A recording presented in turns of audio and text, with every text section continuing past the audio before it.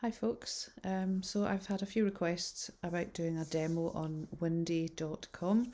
It's being mentioned regularly throughout the sea safety swimming course. So I am no expert in apps at all, but I know what works for me in my area, and I generally find that if you stick to one app or two at the same time all the time, then you get to know these apps, all their little glitches, whether they work in a specific area or not. So it's good to choose one and stick with it. In the beginning, you could choose two, Windy and Magic Seaweed, and compare the two and see which one is more user friendly. So I find windy.com pretty user friendly on the phone app. On the browser, it's still just as good. However, it doesn't have Tide on it, so on the phone app it's great. You can just check the tide, you click on the tide and it's all included, so you don't need to use Tide Times, which is an additional app that sometimes I use just to double check.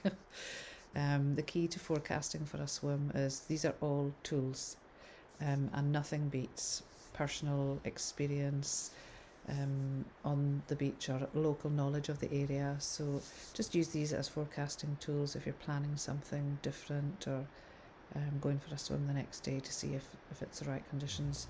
And if it's not the right conditions, you'll find out soon enough anyway when you get there. So, and that also aids to your learning on these apps and how they forecast and whether they're accurate or not. So I haven't logged in, but you can create an account on Windy and you can add in your favourites, or you can just search a location up here at the top left side.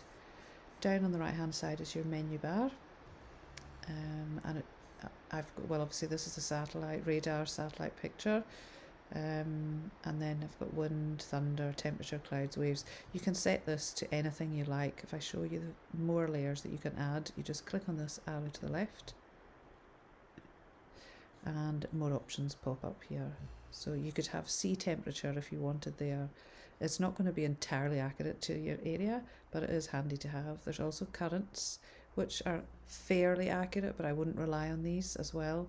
But it's really good to have currents, so you know even areas of the UK that might be susceptible to higher current speed, because it does demonstrate that. It shows the Bristol Channel and places up at northwest of Scotland. Okay, and normally in the app you'll have a tide option here as well, so you can add that as part of your favourites. So I'll just close that down. Down on the bottom here you've got, this is your key to speeds, wind speeds, or at the moment it's looking like it's rainfall. So let's come out of radio and satellite and go to wind. That's the first thing I would do when I'm thinking about a swim. How long has it been windy? What's the direction? Is it going to bring a swell? And what height will be the waves? But you'll find all that out in other sections, so we'll just go to wind. Right, so you can see here nice and colourful, and if you look down at the key to the knot speed down here, you can see all the low coming down here from the north. And if I type in a location that I want to swim at, you can do it two ways. You can click on an area and a weather picker comes up. So if I zoomed in, obviously I'm not going to be swimming away out there. So this is the Outer Hebrides where I live, and I want to swim, you can just move the map. I want to swim on the west side of Lewis because that's where the most beautiful beaches are, and I'm praying that there is not a swell coming in here. So where I want to swim is just about, I'll zoom in one more. There. And this area is called Try na Berry, or Reef Beach, some people will know. So right away you've got a snapshot of what the wind speed is. So it's a northerly wind, 16 knots. I'm guessing there'll be quite a big wave height there. Judging by it's a wee bit, the speed of the wind out here is a wee bit higher, between 20 and 30 knots. So you can get more information on that beach area. Sorry, you can also type it in up there. I'm not sure if I said that, so I could have typed in Reef Beach and it would have taken me possibly to Reef Village, but you have to make sure your marker is out in the sea. So I'm going to use the drop down. Remember, this is wind speed alone. Okay, so this gives you more information when you click that down arrow, and you can see the cursor is still in that area. So down here you've got your 7-day forecast, so I can pick what day I want to go swimming, which will say Friday. I've already selected it, Friday at 10 o'clock. So Friday between 9 and 10 for wind speed, it says 16 knots, but it's gusting to 29. There's also some rain showers, so obviously with rain usually gusts come, so it's highly likely that it's going to be force 5. So already I'm thinking, no swimming there, and it's an onshore wind, so it's coming onto the beach. I will show you what the waves will be doing now. So there's 2 ways you can do that. There's a bit down here on the bottom left, so you can click waves there, or you can go up to here and click waves up here. So this is waves, right, and the picker changes. It includes what's hidden behind here. You've got the primary swell coming this way, and then you've got a secondary swell coming that way. So at the moment the swell is actually pretty low. There's not really anything I'd be concerned about there, and because this one is coming that way, there's going to be shelter. I'm not bothered about that. But the wind speed is hidden behind this secondary swell, just so you know. There's usually 3 tags that come up here. So Friday at 10 o'clock, we're looking at wave heights of 3.9 metres from a northerly direction, and the swell height of 0.5.